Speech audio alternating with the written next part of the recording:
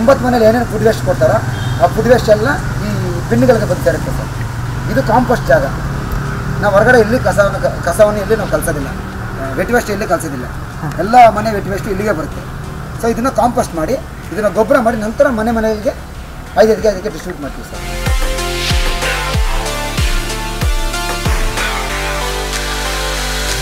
ಇಲ್ಲಿ ನಮ್ಮ ಕೆಲಸ ಕೊಟ್ಟಿದ್ದಕ್ಕೆ ಮನೆಗಳವ್ರಿಗೂ, ಪ್ರೆಸಿಡೆಂಟ್ ಅವ್ರಿಗೂ, ಸೆಕ್ರೆಟರಿ ಅವ್ರಿಗೂ, ಟ್ರೆಸರ್ ಅವ್ರಿಗೂ, ಮಾರಲ ಮೇಡಮು, ಮಚ್ಚಡ ಮೇಡಮು, ಇನ್ನು ನಮ್ಮ ಕಲ್ಪನಾ ಮೇಡಮು, ಉಷಾ ಮೇಡಮು ಎಲ್ಲ ನಮಗೆ ನಮ್ಮ ಕಷ್ಟ ಅಂದಾಗ ಮನೆ ಮಕ್ಕಳಿಗೆ ಫೀಸು, ನಮ್ಮ ಊಟ ತಿಂಡಿ, ಮನೆ ಬಾಡಿಗೆಲ್ಲ ಈ ಮನೆಯಿಂದ ನಾವು ನಡೀತೀವಿ ಸರ್. ನಮಗೆ ಅವ್ರಿಗೆಲ್ಲರಿಗೂ ನಮ್ಮ ಟೀಮ್ ಕಡೆಯಿಂದ, John S R enterprises work team ಕಡೆಯಿಂದ ನಮ್ಮ ಧನ್ಯವಾದ ಹೇಳ್ಕೊಂತೀವಿ ಸರ್.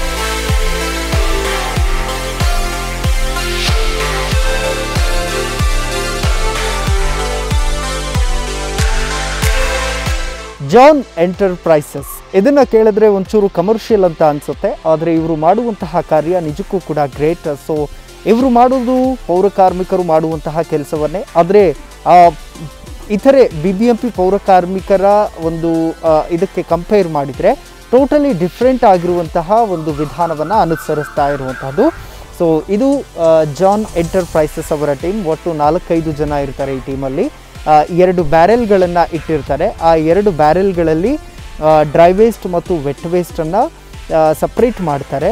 ವೆಟ್ ವೇಸ್ಟನ್ನು ಕಾಂಪೋಸ್ಟ್ ಮಾಡುವಂತಹ ಕೆಲಸವನ್ನು ಮಾಡಲಾಗುತ್ತೆ. ಇನ್ನು ಡ್ರೈ ವೇಸ್ಟಲ್ಲಿ ಅದನ್ನು ರೀಯೂಸಬಲ್ ಮಾಡುವಂತಹ ವಿಚಾರವಾಗಿ ಕೆಲಸವನ್ನು ಕೂಡ ಮಾಡ್ತಾರೆ. ಸೊ ಪಾರ್ಕ್ನಲ್ಲಿ ಇರುವಂತಹ ಒಂದು ತಮ್ಮ ಕೇಂದ್ರದಲ್ಲಿ ಅದನ್ನು ಸೆಗ್ರಿಗೇಟ್ ಮಾಡುವಂತಹ ಕೆಲಸವನ್ನು ಮಾಡ್ತಾರೆ. ಈ ರೀತಿ ಪ್ರತಿನಿತ್ಯ ಡಾಲರ್ಸ್ ಕಾಲೋನಿ ಸಂಜಯ್ ನಗರದಲ್ಲಿ ಕೂಡ ಭೇಟಿ ಕೊಟ್ಟು ಕಸವನ್ನು ಕಲೆಕ್ಟ್ ಮಾಡ್ತಾರೆ. ಈ ರೀತಿ ಅಂತರವನ್ನು ಕೂಡ ಕಾಯ್ದುಕೊಳ್ತಾರೆ.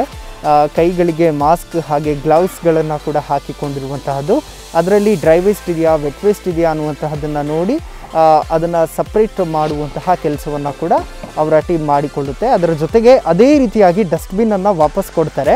ಸೊ ಅಲ್ಲೂ ಕೂಡ ಕೊರೋನಾ ಇರುವಂತಹ ಹಿನ್ನೆಲೆಯಲ್ಲಿ ಅಂತರವನ್ನು ಕಾಯ್ದುಕೊಳ್ಳುವಂತಹ ಒಂದು ಕೆಲಸವನ್ನು ಕೂಡ ಮಾಡ್ತಾರೆ. ಅಂದರೆ ಅಂತರವನ್ನು ಕಾಯ್ದುಕೊಂಡು ಕಸವನ್ನು ಕೂಡ ಕಲೆಕ್ಟ್ ಮಾಡಿ ಮನೆಗೆ ತೆರಳಿ ಕಸವನ್ನು ಕಲೆಕ್ಟ್ ಮಾಡುವಂತಹದ್ದು. ಇದು ಸಂಜಯ್ ನಗರ ಆಗಿರಬಹುದು, ರಾಧಾಕೃಷ್ಣ ವಾರ್ಡ್ ಆಗಿರಬಹುದು, ಈ ರೀತಿ ಬೇರೆ ಬೇರೆ ವಾರ್ಡ್ಗಳಲ್ಲಿ ಕಸವನ್ನು ಕಲೆಕ್ಟ್ ಮಾಡುವಂತಹ ಕೆಲಸವನ್ನು ಜಾನ್ ಅವರು ಮಾಡ್ತಾರೆ.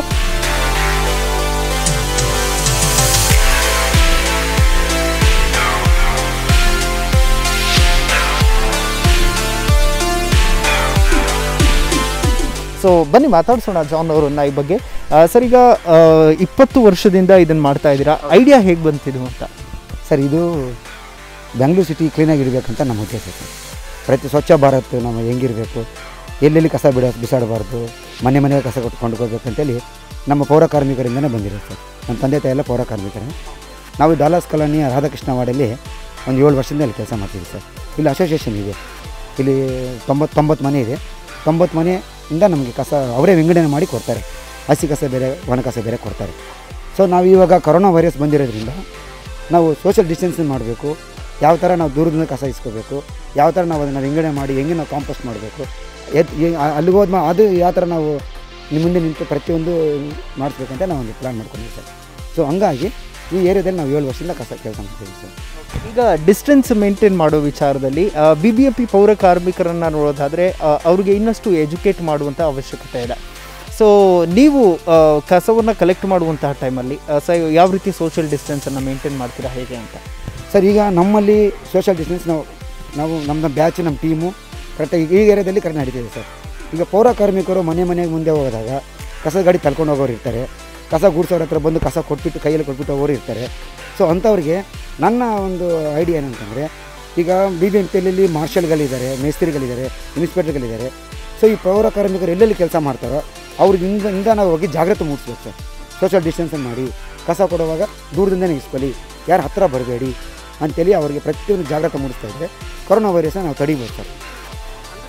ಪ್ರಮುಖವಾಗಿ ಕೊರೋನಾ ವೈರಸ್ನ ಯಾವ ರೀತಿ ತಡೆಗಟ್ಟಬಹುದು ಅನ್ನುವಂತಹ ನಿಟ್ಟಿನಲ್ಲಿ ಜಾನ್ ಅವರು ತಮ್ಮ ಒಂದಷ್ಟು ವಿಚಾರಗಳನ್ನು ಕೂಡ ಮುಂದೆ ಇಡ್ತಾ ಇರುವಂಥದ್ದು. ಅದೇನೇ ಇದ್ರೂ ಕೂಡ ನಗರದ ಬಹುತೇಕ ಮನೆಗಳಿಗೆ ತೆರಳಿ 300ಕ್ಕೂ ಹೆಚ್ಚು ಮನೆಗಳ ಕಸವನ್ನು ಕೂಡ ಕಲೆಕ್ಟ್ ಮಾಡ್ತಾರೆ. ಅದರ ಜೊತೆಗೆ ಸಾಕಷ್ಟು ಫ್ಯಾಕ್ಟ್ರಿಗಳು, ಕಂಪನಿಗಳು ಕೂಡ ಇರುವಂತಹದ್ದು. ಸೊ ಅಲ್ಲೆಲ್ಲವೂ ಕೂಡ ಹೋಗಿ ಕಸವನ್ನು ಕಲೆಕ್ಟ್ ಮಾಡ್ತಾರೆ. ಆದರೆ ಕೊರೋನಾ ವೈರಸ್ನ ಭೀತಿ ಇರುವಂತಹ ಹಿನ್ನೆಲೆಯಲ್ಲಿ ಡಿಸ್ಟೆನ್ಸನ್ನು ಕೂಡ ಮೇಂಟೈನ್ ಮಾಡುವಂತಹದ್ದು, ಮಾಸ್ಕ್ ಗ್ಲೌಸ್ಗಳನ್ನು ಧರಿಸಿ ಕಸವನ್ನು ಕಲೆಕ್ಟ್ ಮಾಡುವಂತಹದ್ದು, ಅದರ ಜೊತೆಗೆ ಜನರಿಗೂ ಕೂಡ ಎಜುಕೇಟ್ ಮಾಡುವಂತಹ ಕೆಲಸವನ್ನು ಜಾನ್ ಅವರು ಮಾಡ್ತಾ ಇರುವಂಥದ್ದು. ನಿಜಕ್ಕೂ ಕೂಡ ಇವರ ಕಾರ್ಯಕ್ಕೆ ಒಂದು ಹ್ಯಾಟ್ಸ್ ಆಫ್ ಹೇಳಲೇಬೇಕು. ಕ್ಯಾಮ್ರಾ ಪರ್ಸನ್ ಶಿವಕುಮಾರ್ ಜೊತೆ ಸೈಯದ್ ಹಿದಾಯತ್, ಸುವರ್ಣ ನ್ಯೂಸ್, ಬೆಂಗಳೂರು.